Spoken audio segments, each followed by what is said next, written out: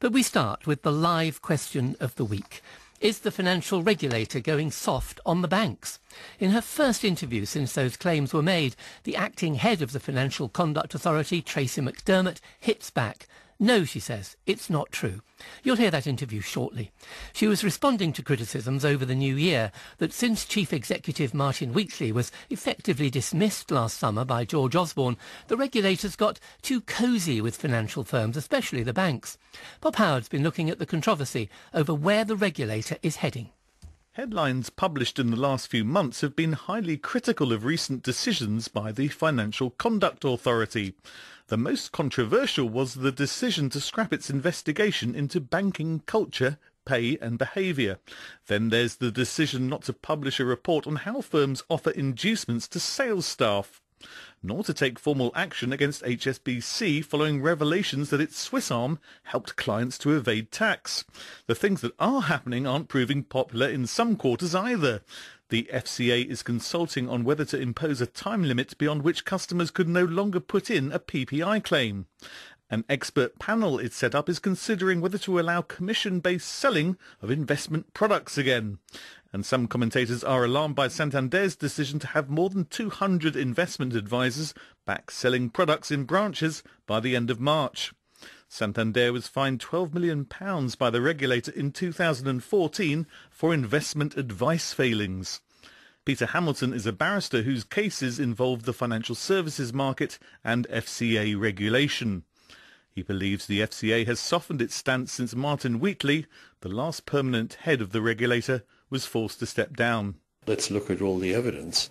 The abandonment by the FCA of its review of banks' culture and ethos, the decision not to take action against HSBC in respect of its Swiss subsidiary, the fact that actually now Santander have decided to come back into the advisory market, having been fined a substantial sum of money for its failures in that market, which tends to suggest that they are feeling more confident about the way in which they may be regulated. How soon do you think consumers would notice a difference? I think they'd notice quite quickly.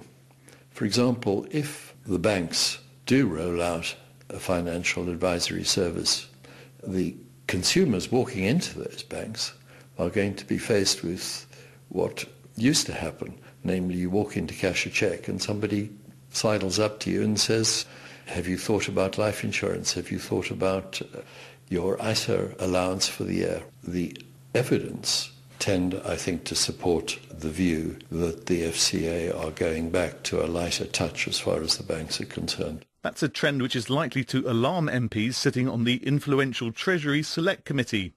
Mark Garnier is one. It's a very, very difficult tightrope to walk. You've got to keep two sets of people happy. On the one hand, you've got your members, you've got your customers, who are the ones who are paying for your upkeep, and they're paying for the membership fees, and those are the people you are regulating. The Treasury was seeing them as being too hard on the banks, whereas in the Treasury Select Committee and in Parliament, we probably thought they were being too hard on consumers. So we have to make sure that we don't create an impossible environment for the new chief executive, who ultimately will just go into a job that they are set to fail at. Victoria Raffer has spent 20 years as a regulator and was on the Financial Conduct Authority's Executive Committee until a year ago. She firmly rejects suggestions that her former employer is being heavily influenced behind the scenes. I don't think that's how regulation works. I think it's a misreading of how regulation works and regulators work. I don't believe you can take individual things, add them up and say this means that the FCA is spineless or supine or lacking in authority. I don't believe that for one moment. Do you think in any way it's not the confidence of people to make bold decisions? It's inevitable that Martin's departure will have knocked confidence amongst some people, but people who've been at regulators for a long time, we've sort of seen this sort of thing before. The negative impact is more on more junior staff who obviously want to be working for something that is well regarded. They want to be proud of what they do. They are deeply committed to what they're doing and would like everybody to recognise that. But Mark Garnier says that pressure can sometimes be subtle, and he wants to find out more about what impact it may have had on the FCA when its acting head Tracey McDermott appears before his committee. Influence can be, overt influence, if you like, where you potentially could have the chance of or any chance of the Exchequer phoning up any chief executive of the regulator and saying you must do this, and then bending to that. And then there is kind of, if you like, implicit or assumed interference, and that is when you get a situation where the next chief executive may feel that they have to do what they think is the will of the Treasury, and thereby being influenced, if you like, subliminally. What sort of pitch do you think candidates will be making to the Treasury in the current climate? Well, I sincerely hope it's not along the lines of tell me what you want to do and I will be your obedient servant. Mark Garnier MP ending that report from Bob Howard. Well, after that bruising week, the FCA's acting head, Tracey McDermott, agreed to speak exclusively to Moneybox. I asked her first of all about George Osborne announcing on Radio 4 on Thursday that she didn't want to be the FCA's permanent chief executive. It was very much a personal decision. At this point in my career, I didn't think it was the right role for me. I think it's time for me to think about what I want to do in the future. So it's a personal decision. How difficult has it been making tough decisions when there hasn't been a full-time chief executive? How difficult has it been for you? It hasn't been particularly difficult. I don't think that the financial world stands still whilst the FCA looks for a new chief executive, and the FCA has had a chief executive, it's had me. It simply hasn't had a permanent chief executive. So the types of decisions we have been making are the decisions we think are the right ones for the financial services sector. But you have walked away from things that might have made those markets more effective, haven't you? You've decided not to carry on with the review into the culture of banks. You've decided not to do that. Why? Well, I very much welcome the opportunity actually to set the record straight on this, because there's been a lot of press coverage about this in the last few days. We started that work earlier in the year. We reviewed whether or not doing this through a thematic review was the right way to go. And what we concluded on the basis of the initial work we had done was that actually this was something which was very much more individually firm specific. So we decided that we should take that forward through individual work with particular firms. So we have not let up our focus on culture at all. We have simply decided that this is not the best way to achieve the objective. But you said it would look at remuneration, appraisal and promotion decisions of middle management. Those are the very areas, aren't they, where the banks have failed in terms of rigging the LIBOR rate and fixing foreign exchange rates. Surely that is something you should be looking at and telling us, the public, what's gone wrong. We are looking at that, but we are looking at it on an individual But you're not going to tell us what you find. And the second point is that where we find that there are poor practice in areas such as remuneration, we do call that out, and we call that out in things like our final notices in relation to LIBOR and FX. We called it out in our final notice in relation to the Barclays fine in December around the fact that the remuneration from the client was a part of the factor that led them to go around their own systems and controls. We called out in our wealth management thematic review that we published earlier in the year that it was an area that we had looked at in terms of culture. You are supposed to be independent, but the criticism that's made is that you're following the government line. You're softening the approach to banks. The Chancellor has cut the bank levy. He's called a new settlement with the banks. And now it seems that the FCA is following this, basically saying, you go ahead, make money as you choose. We'll have a word with you, but we're not going to do much in public about it.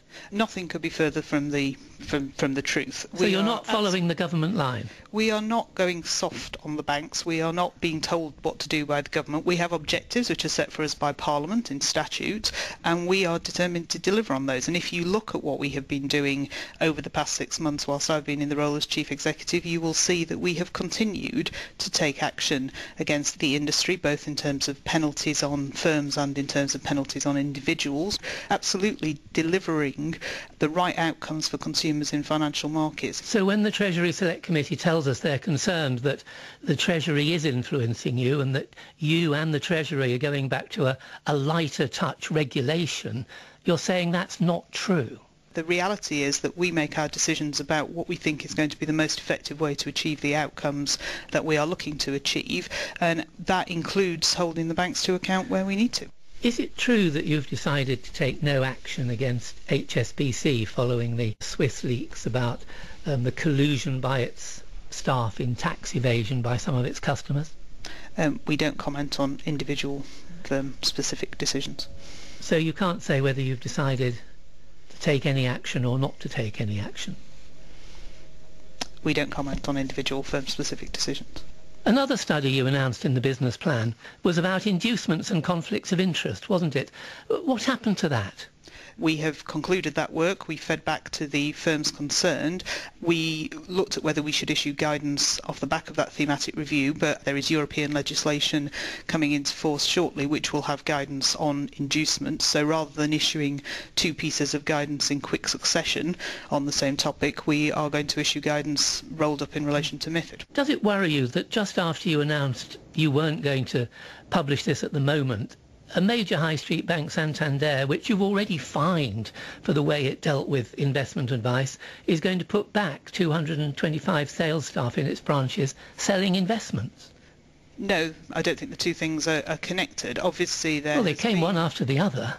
That doesn't mean they're connected. The fact that things come one after the other doesn't necessarily imply there's a link between it. The work we did was focused on the IFA sector. One of the things, again, which you and your listeners will be well aware of, is that there has been a lot of retrenchment in the advice sector, with a lot of banks withdrawing from the mass market advice sector. And part of the reason for that was absolutely because we, as the regulator, had said we didn't think that they were meeting the standards that were required. So Santander, along with others, had withdrawn from that market. They've now changed their processes, improved their procedures, and they are re-entering that market. And I think it's good for consumers that people re-enter the market, provided they do it properly. And we will obviously be looking at how that develops. So it doesn't worry you that high street banks might be putting out advisors back into their branches, something they've had to withdraw from because of your criticisms?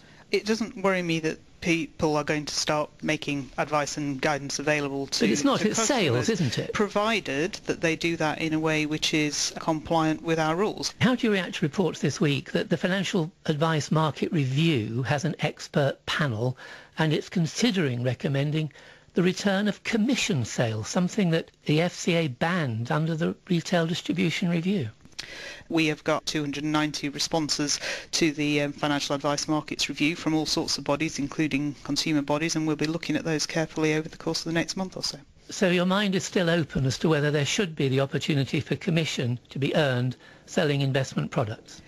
We do not want to go back to a world where we had the problems of the pre-retail distribution review. What we do want to look at is actually what is the best way of delivering advice and guidance across the market. So I wouldn't rule out that there may be some element of commission, but we are not going to reverse the retail distribution review. So you wouldn't rule out an element of commission in future sales of investment products? We would need to look at whether or not that was one of the options that's been put forward. Tracey McDermott. Santander has told Moneybox that its 225 financial planning managers will earn bonuses, but there's no link to sales in the assessment of that reward.